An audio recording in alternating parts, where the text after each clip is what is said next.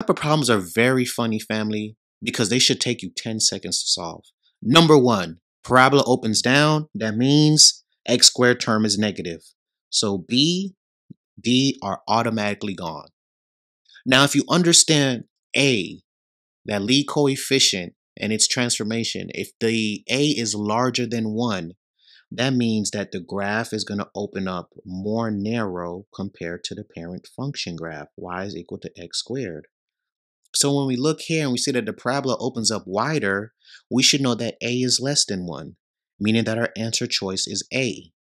Now, another way you could figure this out is looking at the ordered pair 2, -3. If we plug that into the D function, right, x is 2. 2 squared is 4. 4 times 4 is 16. 16 minus 2 is not going to be 3. So we know that's wrong.